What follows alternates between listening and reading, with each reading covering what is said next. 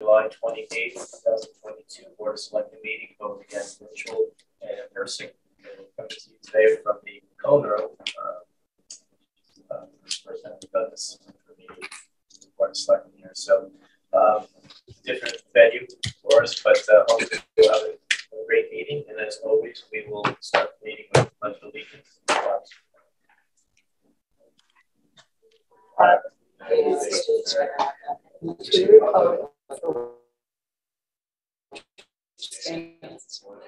Under liberty and justice for all.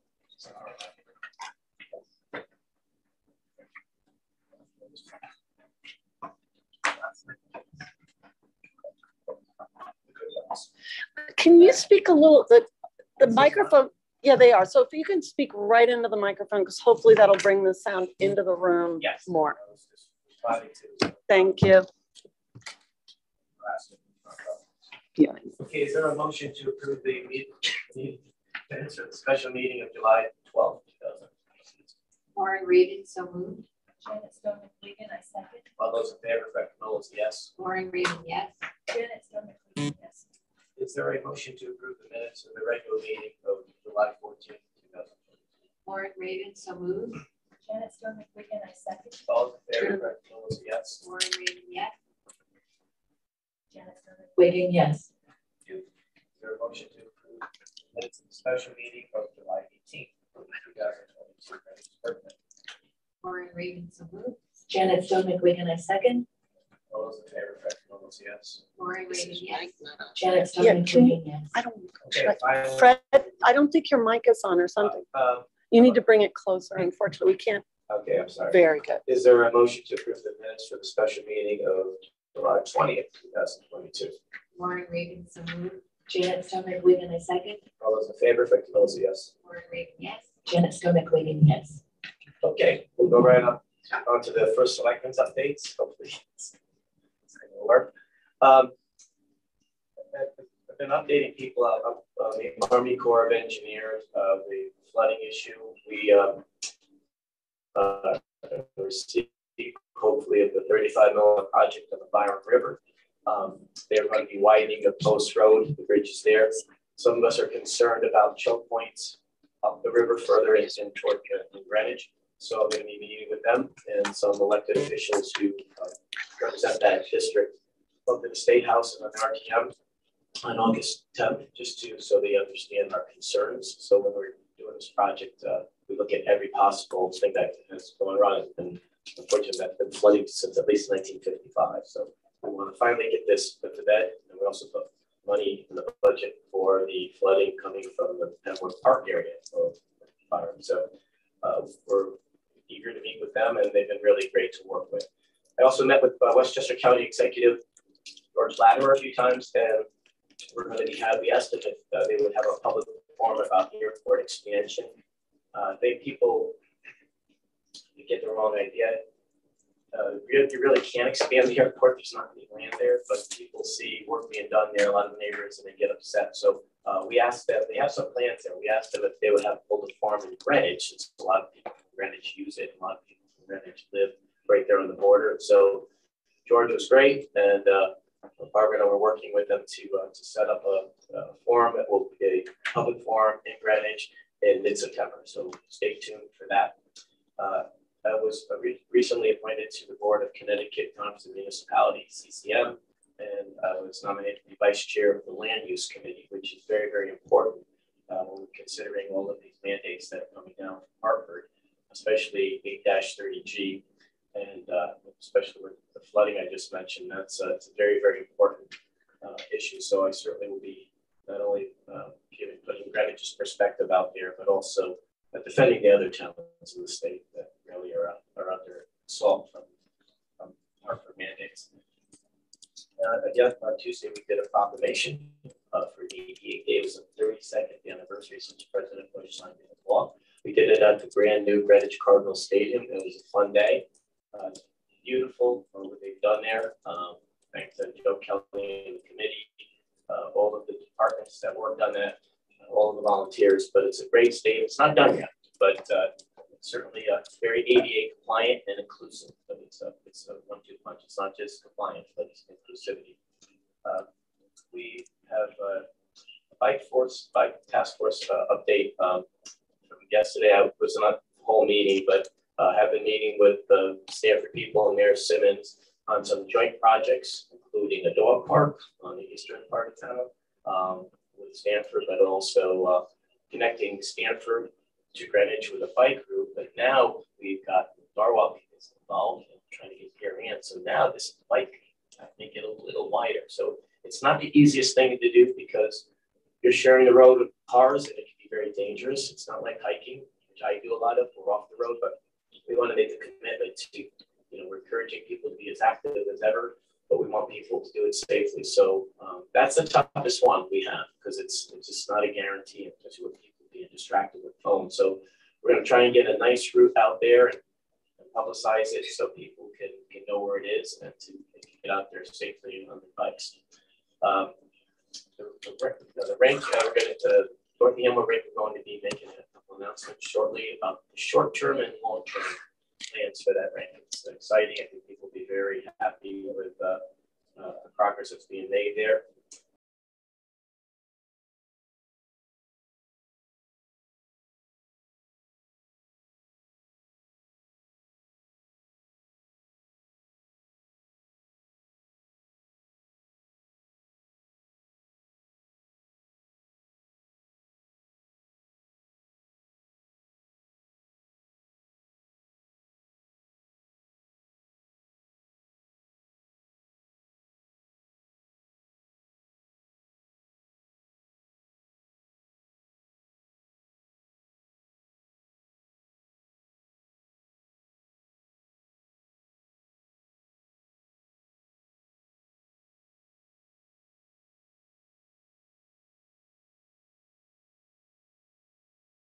It was opening up an acupuncture office at Melrose Avenue in Greenwich. So that's looking forward to that. There's also another one on the 8th, which is Wildfire Rotisserie in Costco. It's the old Starbucks. We'll be doing a ribbon cutting there. And we wish them well. And some other things, but the other one. So anyway, that's enough from me. So we'll go left today and turn over to Janet for her updates. Thank you, Fred. Well, I'll begin because I know that the American Red Cross is in need of blood donors. I believe on August 1st, there will be a blood drive at Temple Shalom, and I got it from a reliable source that brie and deviled eggs will be on offer. And then another, let's call it amusing, I'm so happy that last week's heat wave is over. I can't help but think about climate change when we experience that kind of weather. And just like I forever try to diet over this summer, I'm thinking about a climate diet challenge for myself, and maybe I'll propose it to others. I think we can do a lot to help our earth, and at the same time, maybe save some money. I know, for instance, here's a public service announcement. If you don't set your temperature more than 10 degrees below outside temperature, your air conditioner will run much more efficiently. I think that will save you some money. And I'm also thinking that what a good way to take that savings and contribute to your favorite charity in town, because I know that they're in need of help this summer. So thank you, and that's it for me. Thanks, Jane.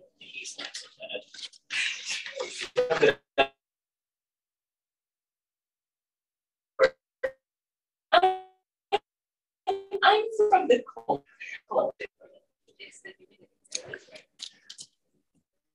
So we have Laura. Good morning. So last week attended the MPO and Westcon meeting. You can't hear me? Now I can. You have to be like within an inch of the microphone. Yeah. Alrighty. So one of the things that got approved from the LOTSIP program was additional funding for the adaptive signaling in Greenwich on Route 1, and everyone I hopefully think is aware of the adaptive signaling that we were able to install at Park Street and the intersections near 95. So that should be huge difference. We also had a presentation by a company by the name of Entry Point. Their whole concept was about municipalities getting into being service providers for internet services and broadband services. Interesting, and the concept is to compete with the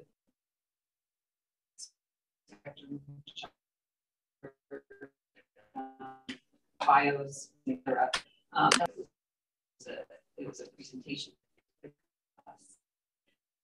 Next Tuesday, we're going to have our first Central Middle School Building Committee meeting, so I'll have more to report out on that. Yesterday, I had an Affordable Housing Task Force meeting.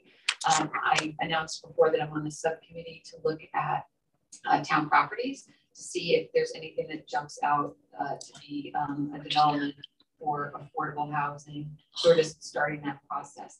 We are also in need of somebody to join the task force that has fundraising experience. We have yet to find a person.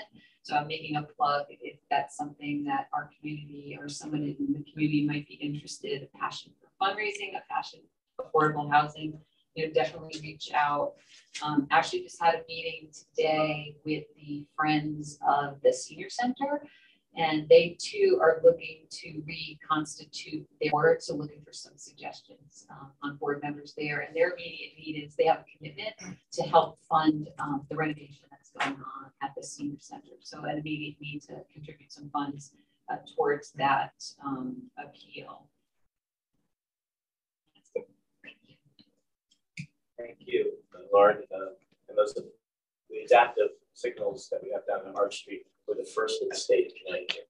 If you come off the highway there, you know it's a lot quicker now, and cars aren't idling as much, and there's no traffic coming to light turn. So we'd love to see that every single spot too. So that's all exciting news. Going on to old business, we will be again the Perma Lane. We're still working on that with DPW, contacting the residents over there. So that is not forgotten. It's just got through everything, and it's probably going to be that way, I think, for another month or so. It's August, and Jim Michael's away on vacation. Next up, we have two items. So we should have put you second, but it's staying on here. So we have a request for a town declaration of a climate emergency. This is the second read. I have newest revision here. Thank you for sending it. And then Harry sent in another one that he wanted to have us look at. You know, I just went over it last night before my meetings, and they're very similar, I thought. Some of the things I liked, some of the things I preferred in the original version here. But I did do my homework too, and I reached out to see if we can make it even stronger. And I reached out to Jay Domasek at Fleet, and I asked, is there any way we can get some real numbers, say 25% of our fleet electric by say 2028? I just threw some numbers up there to see what he would say. And he said, Fred, because I would do it in a second. He said, but the technology's not there with vehicles, because in a snowstorm or a weather event when they need the trucks running, they can't afford to have them off the road charging for an hour. And so he said, they're not there yet with that. So I said, okay, so as soon as they are, we'll certainly put in for it. But I did put requests for 2 electric vehicles for cars in our fleet. The VET cut one, but we'll work with them. So we have one coming, and then we'll have some more in the budget again coming up. But he did tell me I think 35% of our fleet trucks are now powered by propane, which is good, which is very good. So fleet, they don't get any credit for this, but the town is working towards this, and may not be as fast as some people like, but certainly they're working really hard.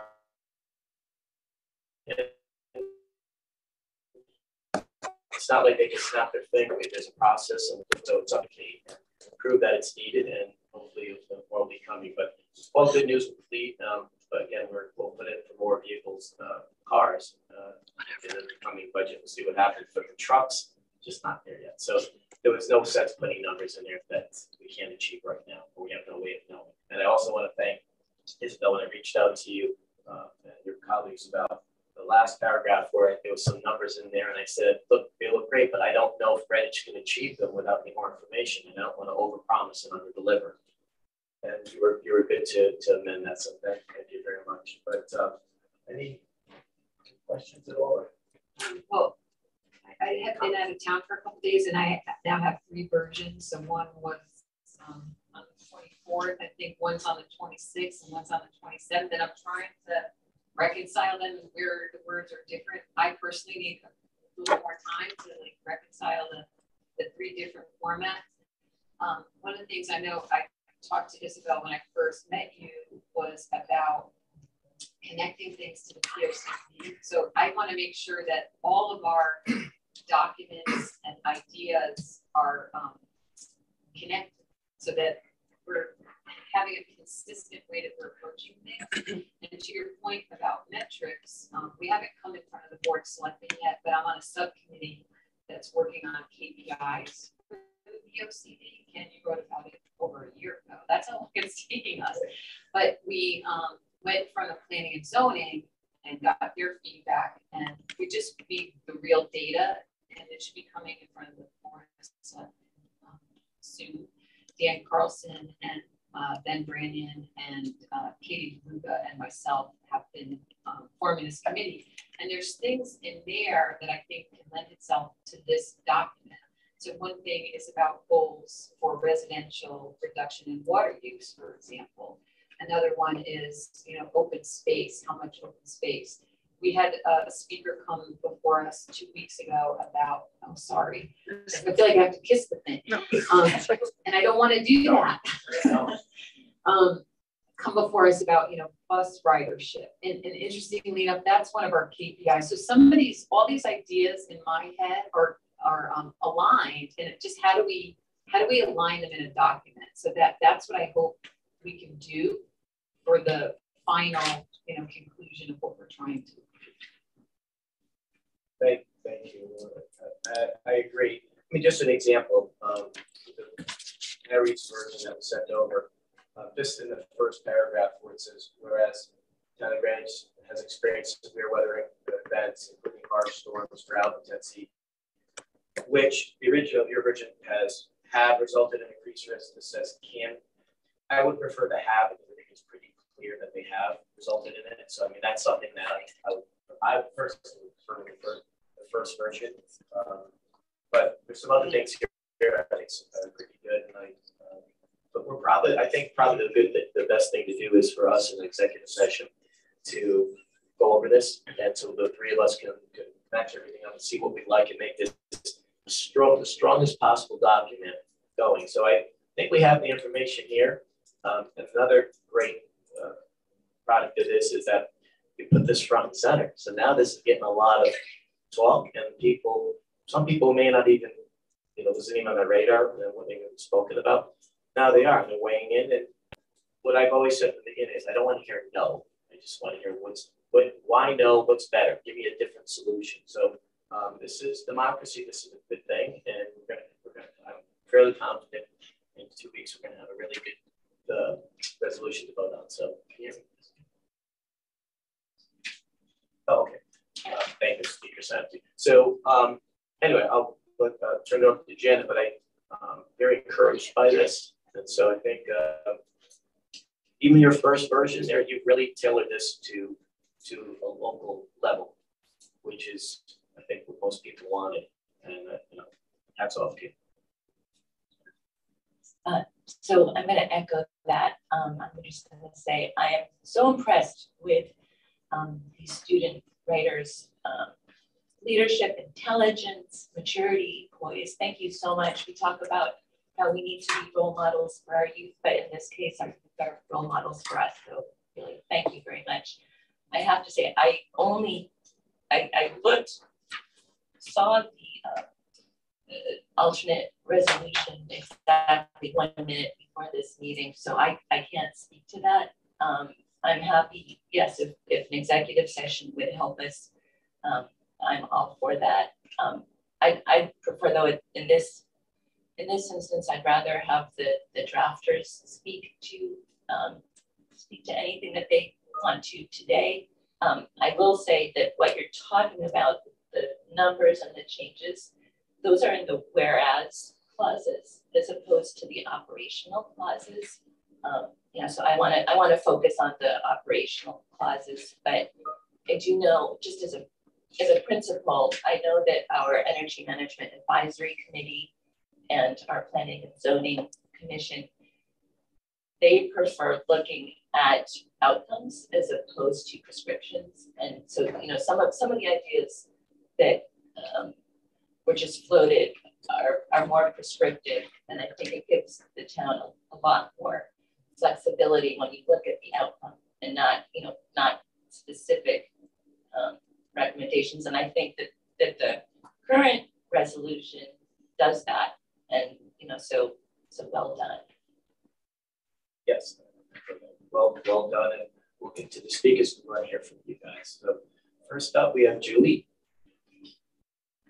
And all speakers, please note that you have a 3-minute time limit, and you'll need to actually hold the microphone that's up on the dais to speak into it so that our audio will pick it up. And just state your name as well for the record. Thank you.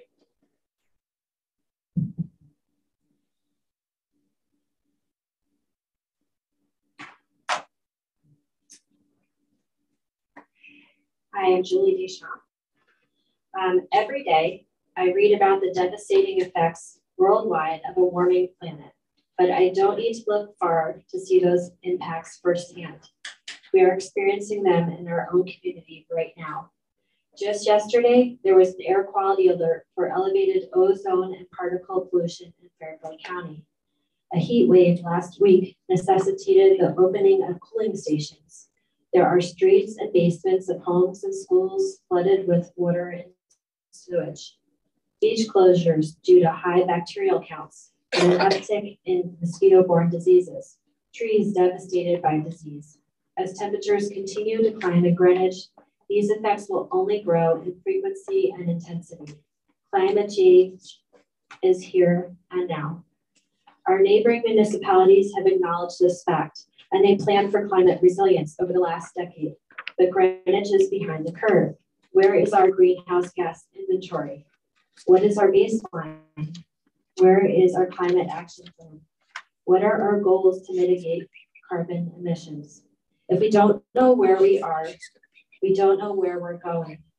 We can and must do better. We need a baseline assessment of greenhouse gas emissions across sectors, specific objectives, and a comprehensive plan of how to implement and track these actions.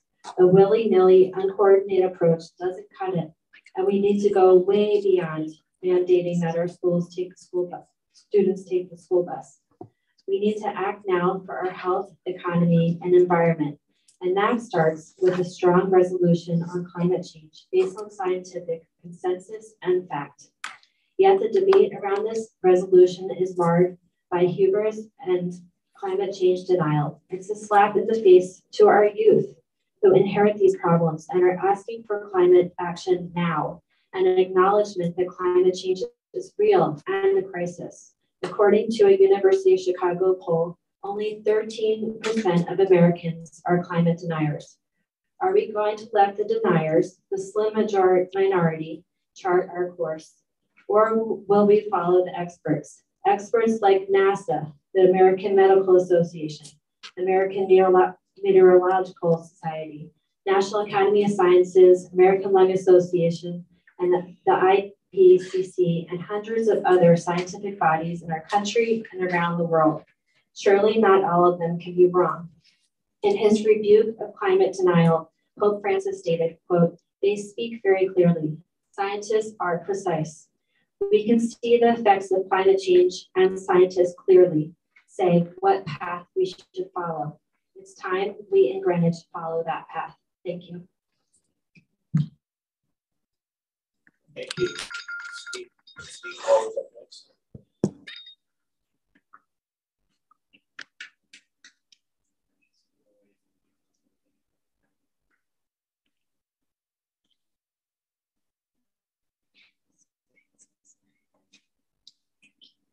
Name is Steve Hall, live here in Greenwich.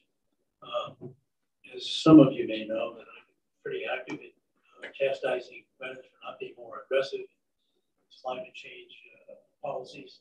Can you hold the I'm microphone closer? Delighted to see that the students have come up with resolutions they have. And one of the things I've noted in the last section of the resolution here, which I hope can stay in the resolution, is the one that the town of Greenwich develops a sustainability climate resiliency plan that includes strategies. And the strategies, that's where I have a little problem, Janet, when we talk about prescriptive or outcomes. And one of the points I've made consistently, the comments I've made, is that we want an outcome of new buildings to be net zero energy. Now, is that prescriptive or is that an outcome? I think. So I'm a little concerned about getting last minute resolutions, and I wonder if that's going to continue. Can we have additional resolutions that need to be considered, or can we set a deadline to know we're going to vote? Thank you. Thank you, Steve. I'll answer that. We have a cutoff date for these things, and we even received the latest one, I think, on Sunday, Monday, Tuesday. So that wasn't even, really that didn't even. And then last night. So the last two versions were both were not meeting, but we're going to hit with this. But I agree with you. I don't want I would caution people from giving another resolution because it looks like it's just trying to obstruct and slow the clock. We're going to vote on this in 2 weeks. So I will give you my word. I think my colleagues want to get something done too. So I do appreciate the last two. Harry and Sue, thank you so much for doing that. They're great. But again, I think we have enough information here now. So thank you, Steve. Next up, we have Isabel.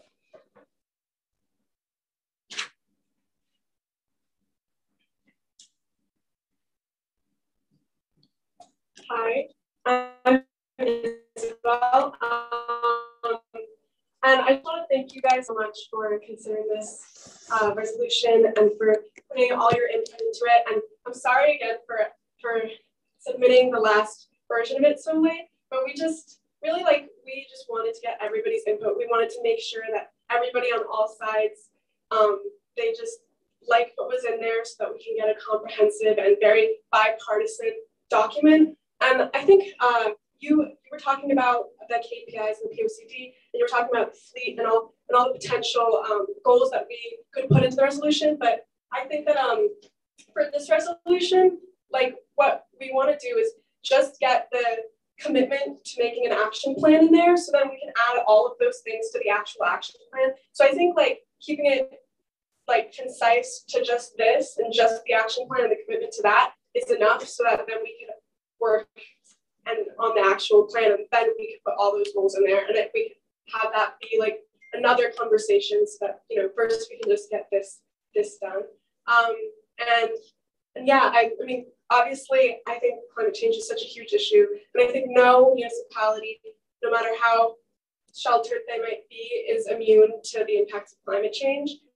And I think that it's just so important to make any like sustainability and resiliency plan or climate action plan, whatever you want to call it, for any town, because there's always going to be something that it's going to affect. And I just want to thank everybody, Harry and everybody for coming here. And I thank you for submitting that climate resolution, because I think it's really good to hear from both sides. And I really like that everybody's, no matter what your ideology may be and what you may think about climate change, I really like that everybody is in this room and everybody's contributing. And so I just want to commend everybody for that. And I really hope that this like sustainability and resilience plan does stay in there, because that's really like the main thing in it. That's like the teeth of the whole resolution. And so that we can work all together once this is passed, hopefully to make that and to make that a reality. Thank you. Thank you so much, Isabel. In a time where people can be uncivil, adults all around the country and the world, people just love the example that you and your colleagues set here, and that meeting you ran the other day. that's something that maybe should be passed around to everybody in all towns, because you're very inclusive, you listen, right? You listen to all sides. And that's the key. When we met early on, we said that you presented there, no matter what you present, no matter who presents it, people are going to have comments on it, and you never get 100% of that, but you have a goal. And I think you're right to have that plan in place where we can fill in the blanks, and maybe like meeting with, once we get this done, departments like fleet and environmental affairs, seeing exactly what can we do. And Jay Domasek is really good at fleet. He actually can give us some good goals there that we can meet, and maybe be a little aggressive and shoot for here, knowing that here would be great too. The Vince Lombardi, the great football coach, once said, "You always shoot for perfection. You're never going to attain it, but along the way, you may catch excellence. So you shoot high." And I think that's what we do. But you're right, not to get too bogged down in numbers at this point. Just get that. So get that said, anyway. So thank you. Thanks, Bethany. Myra.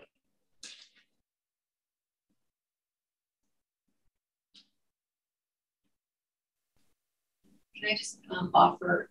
So I think the sentence could say a plan inconsistent, being consistent with the POCD. So I was giving examples because I don't want the documents to not be linked, because we can't go up in one area defining and doing things and have another thing that isn't connected. That's my point. Not necessarily to put a specific goal in there, but there's other work that have taken years and people in the community have contributed towards, so we can't dismiss it.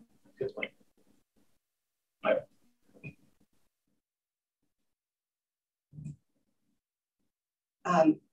My name is Myra Klockenbrink, and I am the process mentor to the students.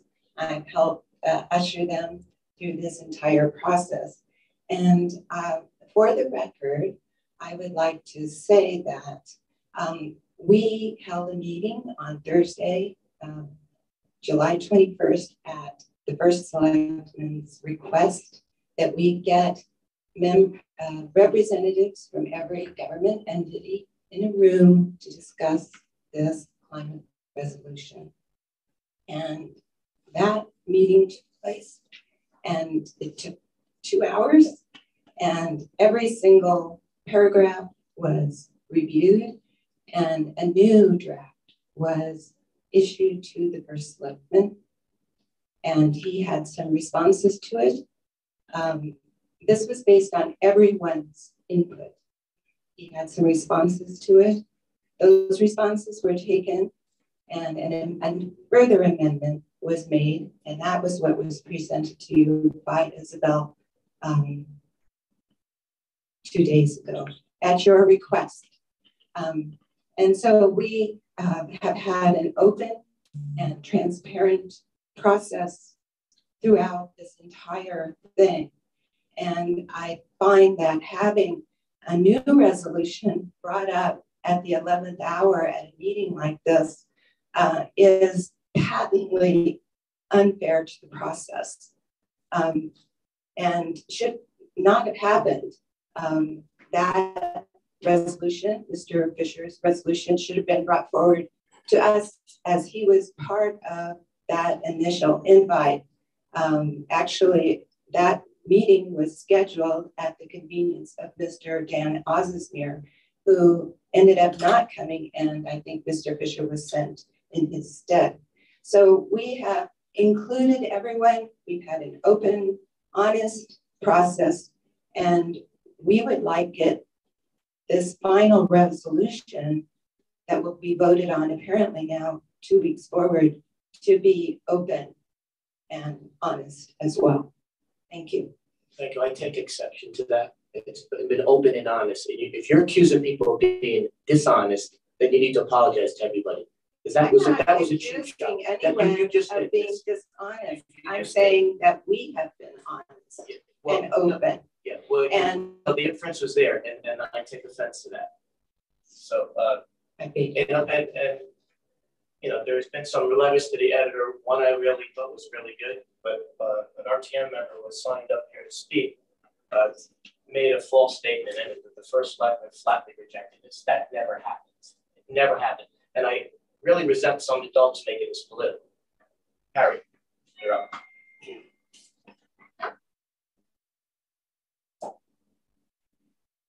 Harry Fisher, while I'm a member of the BET, I'm here. Sorry, I thought my voice was going to carry into it. But, while I'm a member of the BET and on the Energy Management Advisory Committee for FRED, I'm really here as an individual. And yes, I did participate in the video Zoom meeting last Thursday in place of Dan, whose travel plans changed, and he was on an airplane at the time of the meeting. I want to just clarify that, you know, the word climate denier has been used here. I think that that term ought to be excised. I'm not a climate denier. I believe that climate change has been changing. Climate has been changing for millions, thousands, hundreds of years. The real question on the table is twofold. One is, you know, how can we ever quantify the impact of humans? Sure, humans are going to have some impact on it, but you know, the narrative out there that it's all humans' fault, I think is really not justified. I think it's also important not to conflate weather and climate. The events of last week's weather was just weather. It was a weather event. Hurricanes are weather events. The statistics about the hurricanes hitting the Northeast, you know, we've actually seen relatively quiet activity in recorded history in the last 10 years. I would also point out that this summer, the Arctic ice is at a high relative to its level of the last 10 years. So there's a lot of noise out there from the media about weather events, the hot temperatures in Europe. And, you know, I think we really have to reduce this down to just, you know, not getting hung up on those weather events. My effort, you know, I'm sorry it was last minute, but I didn't get resolutions until the 24th and 26th. The 26th I only got in the media, but I really felt that, you know, an alternative resolution was really called for. And, you know, I'm sorry it didn't get presented, but, you know, I did the best I could in the context of my work and my other duties. But, you know, I'm hoping it's well received. It seems like it is by the board. And I look forward to trying to work towards a vote for a good compromise in 2 weeks. Thank you, Larry. Appreciate your joining us. The next up, we have Alex Rodriguez from North New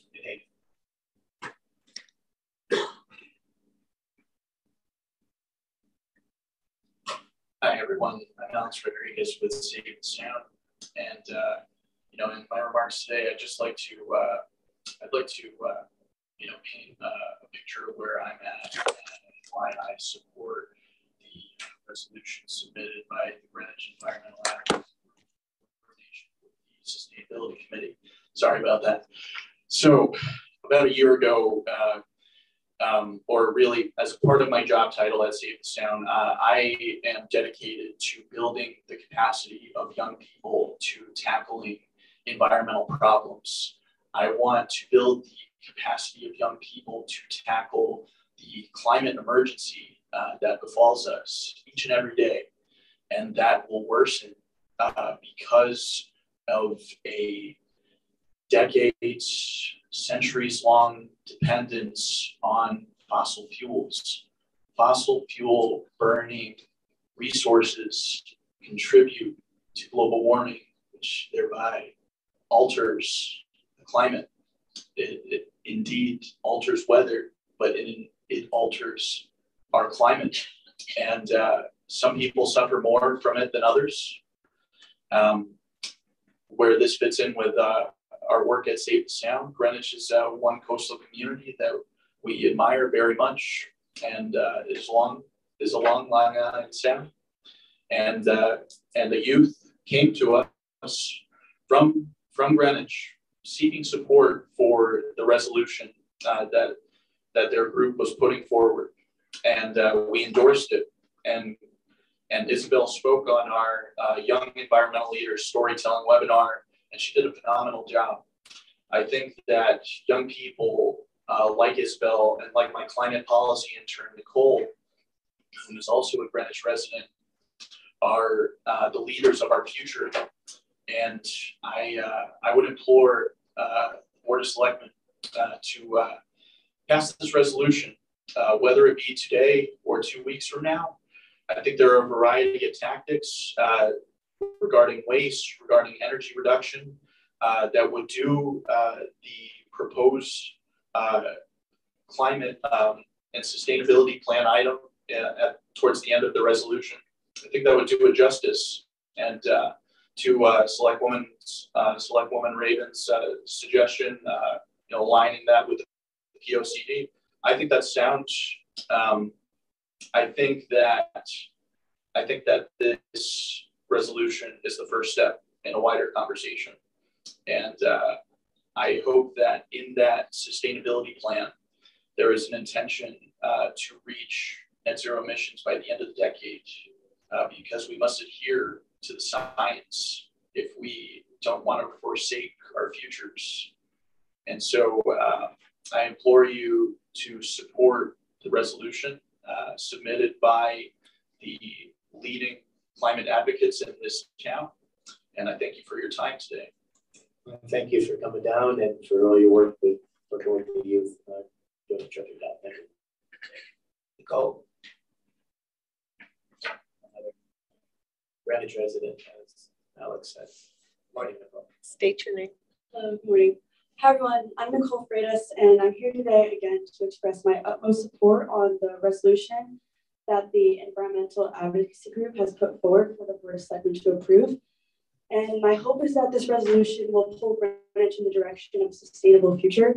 The efforts that have been made in our community to support environmental protection in the last few years, such as including one electric vehicle in our fleet and creating a sustainability committee and energy management advisory committee, illustrates the community support for climate action.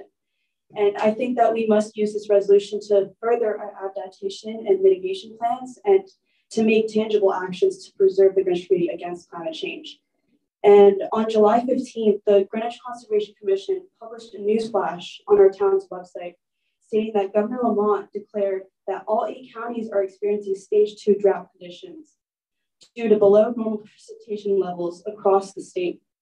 The article states that Connecticut is experiencing an emerging drought event for which we must take steps to mitigate the potential harms and impacts our agriculture systems and water supply. And although we have modified the name of this resolution to exclude emergency, this news illustrates that scientists declaring climate change as an emergency are not far off. And we must take action with the resources we have to remedy and prevent the influx and intensity of droughts, heat waves, flooding, and other impacts of climate change that is expected to come. And I appreciate the inclusion of the development of a sustainability and climate resiliency plan by December 2023 in the resolution, because I think that's exactly what the point of this is for. To help these plans, Greenwich should establish a green task force composed of the leaders of the town and those who advocate and communicate the mission to town staff or legislators and budget officials and residents and even businesses. So as a young Greenwich resident, I just want to urge the Board of Selectmen to adopt this resolution to recognize the challenges and address them that are presented by a rapidly changing climate. And I urge you to acknowledge this crucial step to ensure that Greenwich is taking action to support its community. And the resolution will elevate the urgency to take responsibility and to protect our community from climate change. So on behalf of Greenwich and Safe and Sound, I want to urge you to vote yes on adopting this resolution and supporting local action. Thank you for your time and consideration. Thank you so much, Nicole. Much appreciated. And we have one more speaker. I don't know if it's virtual. It's Andrew Winston. Did he raise his hand? Yeah. Can you elevate him? Yep, I'm gonna so maybe Lauren can tilt her screen over so you can see. I'm promoting him. It's also good. And then I'm going to ask him to hold on. Mr. Winston is the final speaker. Yeah, so if he could please unmute himself and turn on his video. Mr. Winston, can you unmute yourself? Mm-hmm.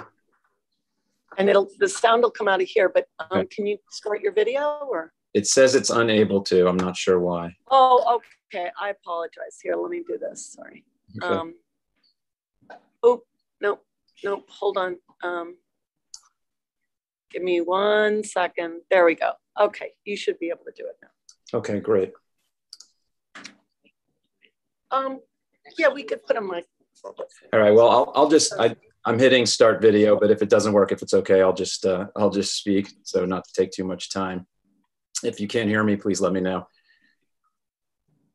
Yeah, I don't think. Yep. Okay, great. Thank you so much. I appreciate the opportunity to speak virtually. Thank you for allowing the flexibility of the virtual meeting. And thank you to the Board of Selectmen and women for considering this statement from the students who I think have shown us how to do this, frankly. So we've heard, I think, some things about the science. I don't want to really dig into that too much. I work with multinationals. I've worked for 20 years on the overlap of business and environment. I help multinationals make their businesses more sustainable with a really heavy focus on climate change. So I just wanted to add a little bit perspective from the private sector, because I think we can learn a lot about what's possible. And especially since I know there's been concerns and alternate resolutions, and we heard some concerns earlier about the science. And consistently, I've heard concerns about the cost of taking action. So I just wanted to quickly cite one corporate CEO. This is their public statement. We understand the tremendous challenge represented by climate change and have fully supported the Paris Agreement since its inception. We believe a price on carbon emissions is essential to achieving net zero emissions. We have great respect for policymakers, elected officials, and organizations across the political spectrum who are grappling to effectively address climate change, one of the greatest challenges of our time. That's Darren Woods, who's the chairman and CEO of ExxonMobil. There is not a large company in the world that is debating this. Frankly, the perspective we heard earlier on climate versus weather is really not on the spectrum of scientific consensus. It's not remotely in line with what all major corporations support today. We are very much an emergency and companies are moving very quickly. And so I would just suggest if we can get this passed and we get to some of the details, that even the departments in the town may not be fully aware of what's possible technologically. The technologies for moving the town and moving a company towards sustainability have gotten radically cheaper in the last decade. Renewables, batteries, and many others are down 70 to 90%. They are in fact cheaper. And it's why the largest companies are setting the kinds of targets they are. So on the example of trucks and large vehicles, FedEx is going to buy half of all their new vehicles will be EVs in a couple of years. They'll buy only EVs by 2030, and they will only be driving EVs by 2040. And that's actually behind what most of the major auto companies around the world are committing to. So the technologies are there, they're developing very fast, they're getting cheaper all the time. And actually, I think it becomes fiscally irresponsible to not take action. Our costs will be lower in the town, air quality will be better, and we're going to build more resilience in the face of increasingly extreme weather, which there will be. This is only good news for the town, and so I encourage us to pass this as fast as we can. Thank you. Thank you very much for joining us. Thanks. Yeah, and again, I spoke to Jace Thomas. He did it, and he looks into this all the time. He said the technology is not there for those big vehicles, and during the weather event, we just don't have the capacity to have the trucks off the road charging for an hour. But as the hope is, as more of these companies do it, technology will improve. It always does, which is great. And with that, I'd love to get some numbers in there. As Bill said, some goals there with the action plan, first, but we definitely need to have target goals there. So working with the if we do something like I did this, I think probably from the board, the RTM, Green, Energy Advocates, all their hammer they go into a room together about these things. In the last 2.5 years, we were running, we said we wanted to put together a sustainability committee. We've done that. We wanted an energy management advisory committee. we've done that. They're doing some really good work, both committees. We've increased recycling here in town in the last 2.5 years. But with the tipping fee, because we now have to pay for recycling, we found that in 2020. Garbage production is down. Why? Because people don't want to pay for that, so they're recycling more, which is great. There's still we've added textiles to the mix. We've added food scraps. I'd love to get some more things done there, but little by little, I've been a big recycler. Was in the recycling business and a volunteer since 1989. And passed some laws in Hartford when I was there for recycling. So it means a lot to me. So I think this is actually a really good idea to maybe have a green task force to split off into different departments and components of it. And one being, say, recycling, and one being maybe energy, alternative energy resources. So we're going in the right direction. And I know it's sometimes coming from the private sector, we all get frustrated with the pace of government. But I guess it's for a reason. It's bad in the sense that good ideas take a little bit longer, but it's good in the sense that bad ideas get more scrutiny. So it kind of balances out.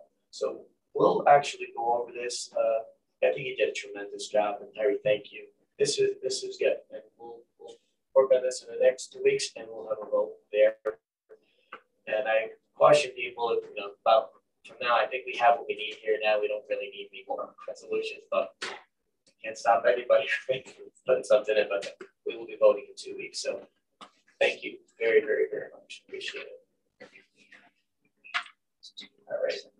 Now, Luann has been waiting patiently.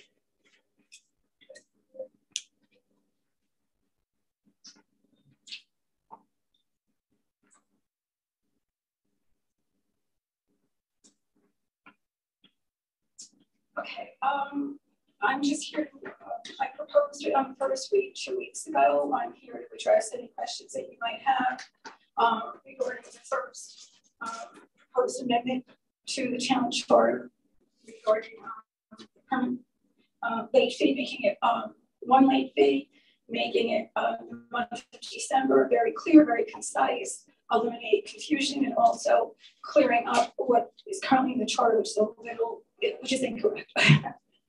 Thank you. Yes, so we have the 2 week period. I did not hear anything from anybody, so it's I'm ready to vote.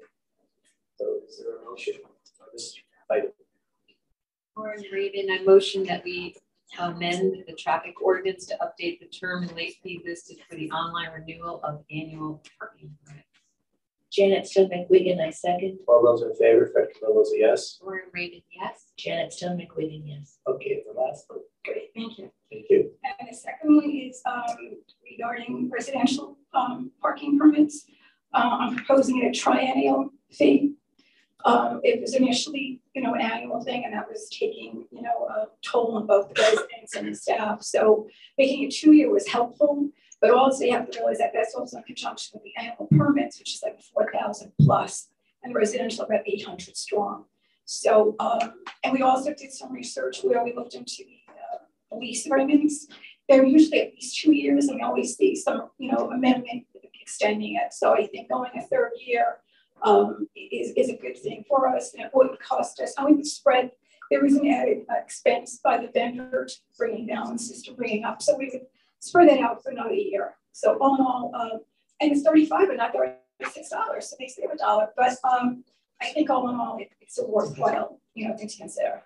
Thank you. Yeah, one of the newspapers I won't name actually had a headline that actually said made it sound like we were raising the fees. I won't mention names, but so anyway, that's a good deal, and certainly this is really accepted. So thank you. Lauren Raven, I motion that we approve the amendment to the traffic ordinance to update the term and fee for residential parking permits. Janet Stone McWigan, I second. Favor, Fred Camillo's yes. Lauren Raven, yes. Janet Stone McWigan, yes. Luann, thank you very much. Thank you. I look forward to getting the signed paper. Have a great day. New business. We have Katie. She's going to be remote. Okay. Katie DeLuca will be presenting the request for an endorsement for the proposed municipal opt-out from the minimum parking and accessory apartment provisions of Connecticut Public Act 2129. So we have town planner. Hold on, I'm not sure why I don't see. I'm here, Jenny. Okay. Yeah. Hi, good morning, everybody. I am Katie DeLuca, and I am the town planner, and I'm here this morning to discuss Connecticut Public Act 2129. It's legislation that standardizes requirements for accessory dwelling units throughout the state.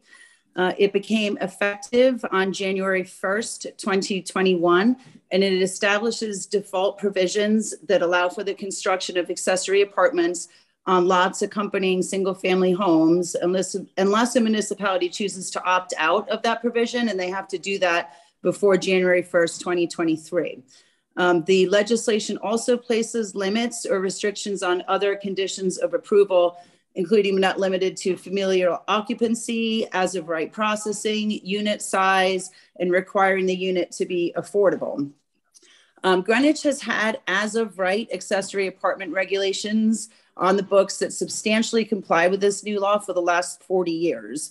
Changes were made within the last year to actually allow more than the minimum size requirements for the units in an effort to promote them within the community. We differ in two areas from the Public Act, and therefore, like many other towns in Connecticut, we are pursuing the opt-out provision. The first area is parking. Under PA 2129, it restricts the parking requirement to no more than one parking space for each studio or one bedroom dwelling unit, or more than two parking spaces for each dwelling with two or more bedrooms.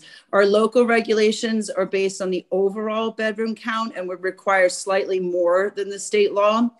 It's important that we retain our own local regulations to reflect the low availability of on-street parking in much of the town, particularly where we have narrow streets in the higher density zones. Further, parking vehicles on site lessens traffic congestion and increases safety under these circumstances. So we think it's important to opt out of that area. The second area we differ is that the state statutes require that no accessory apartment should be required to be an affordable unit. Greenwich allows accessory apartments as of right as long as they are occupied by tenants who are senior or disabled or affordable, meaning to people earning 80% or below of local state area median income. While the new law appears designed to provide for increased housing opportunities in all Connecticut municipalities, which is commendable, we are best positioned to address the housing needs of our residents and create regulations both based on our own local demographics, housing conditions, and economic circumstances. Specifically, our regulations allow for greater flexibility and diversity of housing options for existing and new residents. They have the potential to significantly increase our housing affordability and enable seniors to stay in town as they age, both of which were stated as clear needs within our 2019 Plan of Conservation and Development. In fact, the Connecticut General Statutes under 8-2 require that our zoning regulations be in accordance with our own Plan of Conservation and Development. So opting out of these two provisions of the state law would retain that conformance. We did hold a discussion item for public input on this opt-out at our July 19th regular meeting, and we had no objection whatsoever. We are also holding a public hearing at 10 o'clock on Friday morning on August 5th. In addition to the required public hearing under the state law, in order to opt out, each municipality must also obtain a 2/3 vote from their legislative body. And we are scheduled to be before the RTM in September. And that's why we're here before you today to ask for your endorsement of this opt-out. So with that, I hope that gave you enough flavor in addition to what we submitted for the agenda. If you had any questions? Thank you, Katie. Any questions, Katie? Sorry, I have to get back to my microphone. We're passing around my laptop so I can see you, Katie. So do you need us to vote today, or can we wait till after August 5th and still be in time for the RTM meeting? Yes, as long as, right, it would be good to have your endorsement. We do not need the vote today. It would be great to have it, however, simply just because we'd like to have the endorsement and be able to add it into our materials for the RTM. It's again, something that we've had in public input sessions on, and we have another session in August. We're not expecting anyone to come to that. We have actually, in the discussions with the RTM, when we were reviewing the affordable housing plan, this came up and people are very, very supportive of the opt-out. We've not heard any opposition at all from RTM members. Thank you. Yes, I have not heard any opposition. I know how I would vote on this, so I'm okay taking it today. I think I would rather have a second read. Likewise, I don't see why I wouldn't be supportive of this. But you know, all things the same, I'd rather have a second read. Okay, my colleagues want a second read, but this will absolutely do that. We'll get you affirmative vote, I think, in 2 weeks. Yeah, I'm supportive, just to be clear, but yeah, just because we do second reads for all these major things, just to be consistent. But you have my support, if that helps. Thanks, Katie. Okay, wonderful. Thank you. Have a great day. Any comments at all from the public? We're not public.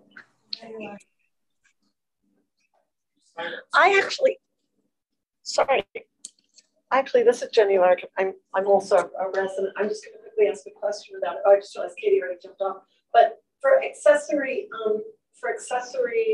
apartments, is part of this too, like granny pot? Like if it's a family and they want to have their, thinking about these things, you know, are these accessory? And so I guess that's the over 65. So if the person is over 60, whatever the senior. 62. I don't know if that's changed. So yes, it's 62. Yeah.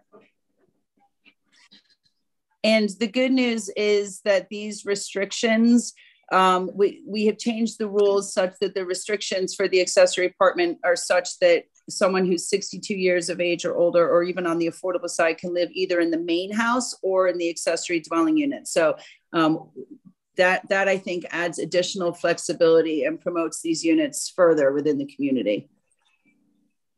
Thank you. Thanks, Katie. Thanks, Jenny.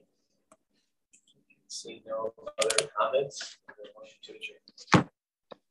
Warren Reading, so moved. Janet Stone McWigan, I second. All those in favor, 50 Mills, yes. Warren Reading, yes. Janet Stone McWigan, yes. Thanks everybody for coming. Appreciate that. And that's probably the question.